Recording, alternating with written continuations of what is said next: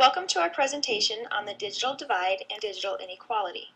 We will be delving into the issue of the digital divide and digital inequality in Massachusetts, such as the lack of information and computer and technology skills, low-income jobs, and the reduced opportunity to own computers and have access to the internet. Then, as the task force for the Massachusetts State Superintendent of Public Education, we will examine the 7 options set forth and offer alternative solutions.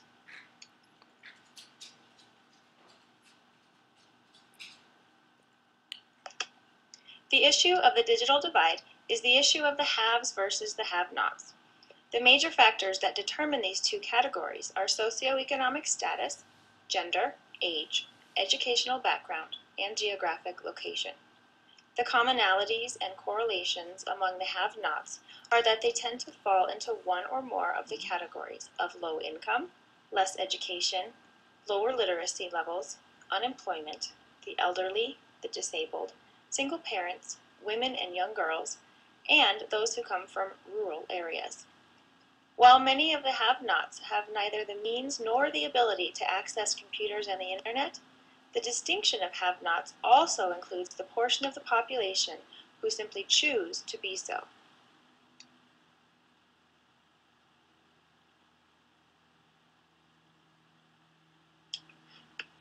Digital inequality is the term used to describe a certain sector of the have-nots in the digital divide.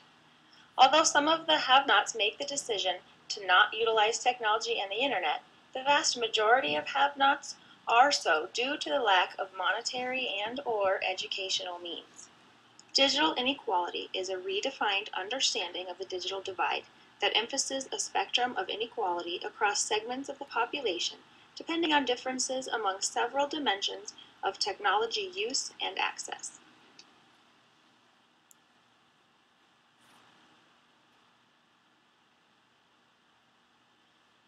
As the task force for the Massachusetts State Superintendent of Public Instruction, our research led us to significant proof that digital inequality is an issue in our own state.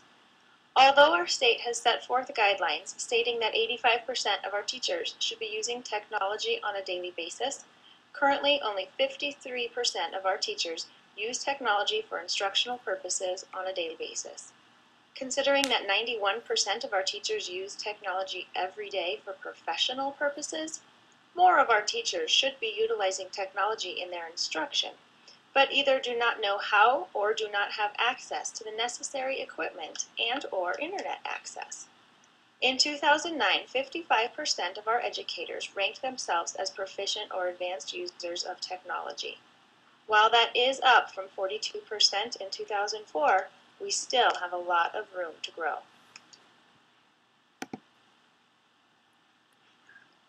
The lack of technological skill in our teachers certainly affects our students. Only 58% of 8th grade students are on grade level with technology skills. And while only 55% of our teachers are proficient or advanced in technology use, just over half of our educators received formal professional development for technology in 2009.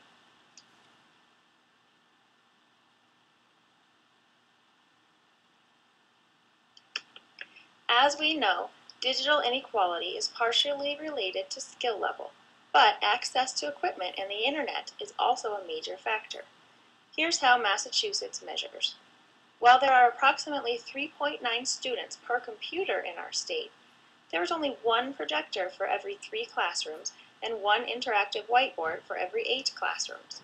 Most of our schools' computers have internet access through their district's wide area networks, which leads to excessive numbers of computers on one connection, causing problems such as slow connection speeds. Option 1. Install computers in all public libraries in the state and expand the hours when computers are available. In Massachusetts, during August of 2010, the Boston Broadband Program was set up to supply 627 computers to the Boston Public Library branches, the Boston Housing Authority developments, and the Boston Center for Youth and Families by early 2011. When this is complete, nearly 18,000 people a week, representing a 40% increase in service, will be able to access broadband internet, as well as software design for various subject matters, including workforce development, after-school education, and gang intervention conflict resolution workshops. As far as the hours go for computers being available, I was not able to find any information of that being extended at any time. I have also included a link to reports on libraries around the world and how we compare and stack up.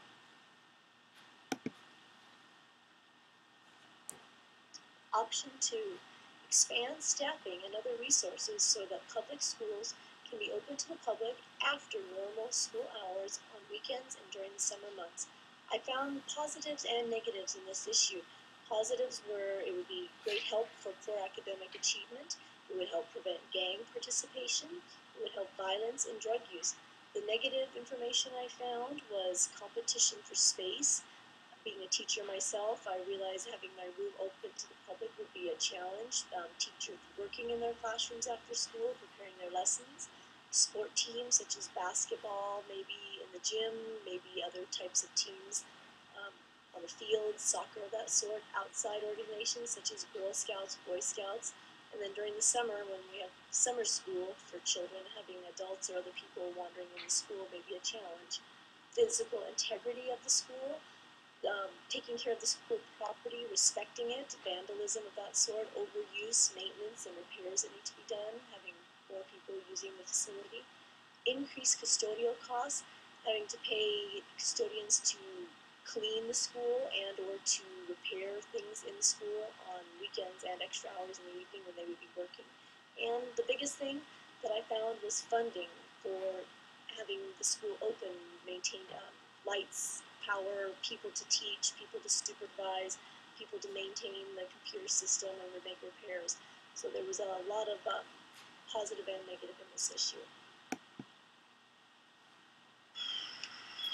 On August 8, 2011, Mashable reported that Comcast, a cable and internet provider, is launching a new program to offer discounted internet service and computers to low-income families.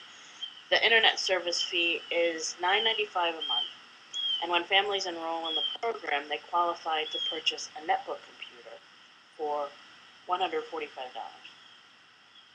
Families in Massachusetts qualify for this program if they have at least one child receiving free school lunches.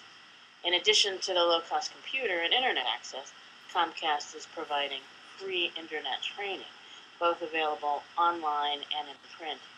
It also says in person, but I haven't been able to find out any information about the in-person training. This program does not address the needs of families without children, families too impoverished to pay even these reduced fees, or families who struggle financially but don't qualify for free lunches. Even so, it will address a large portion of families in Massachusetts without computers and internet access.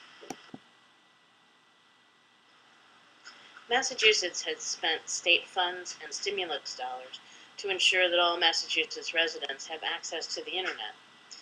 This map, created by the Massachusetts Broadband Institute, shows where and what type of broadband technologies are available.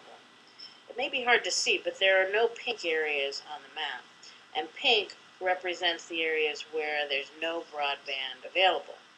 So that means that all areas of the state have either wireless or wired broadband access, or both.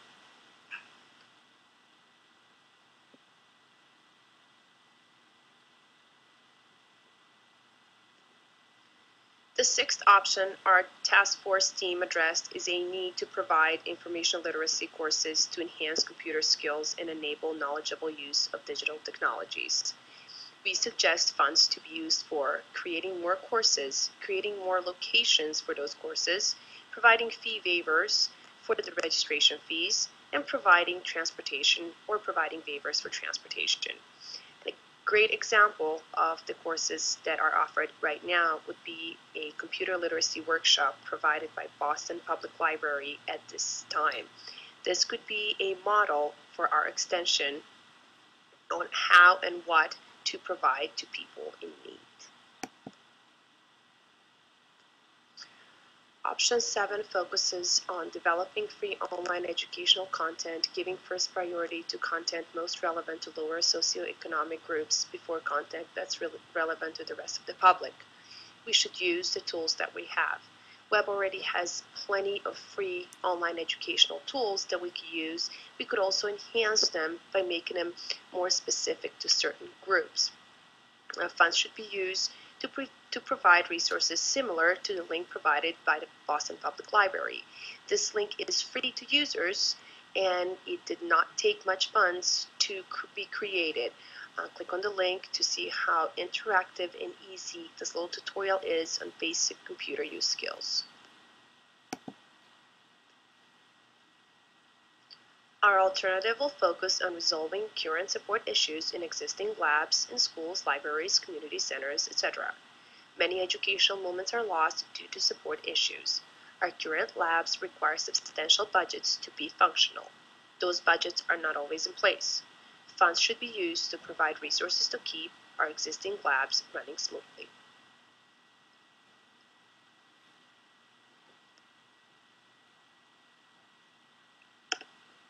As the task force for the Massachusetts State Superintendent of Public Instruction, we believe that we should expand school hours to make available support and resources such as literature and other educational information.